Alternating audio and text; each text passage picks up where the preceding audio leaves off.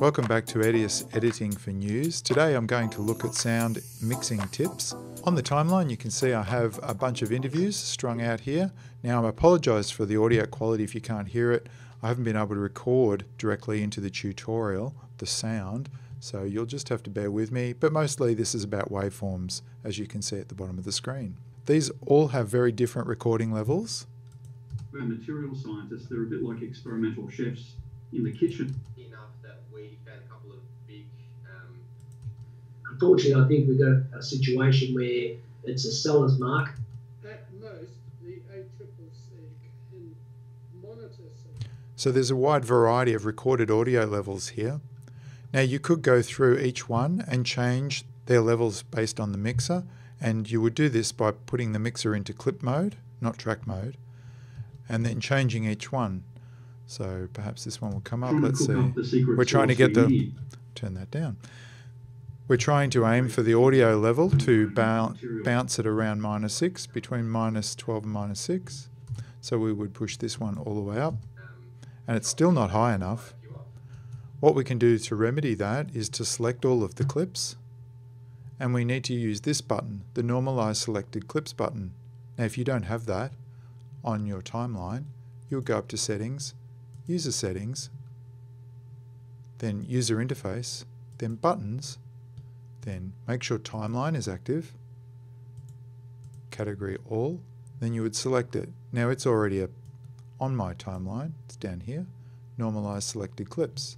Normally it would be over here in the list, and you would select it and add it to your own list and move it to wherever you want.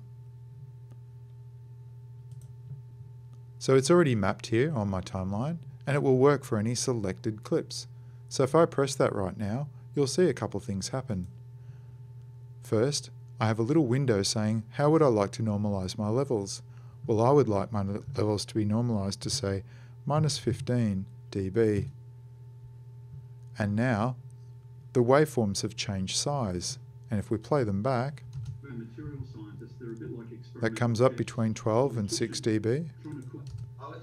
So does he. So does he. And the loudest parts of the last interview also come up. That's because the normalize function says, what is the loudest part of your interview or your clip? I will make that hit your target level. So anyway, what this means is that they now all have different values for clip properties. Let me drag over the clip property. For their gain, audio gain. Look at this. It automatically set that at 21.5. Let's see another one.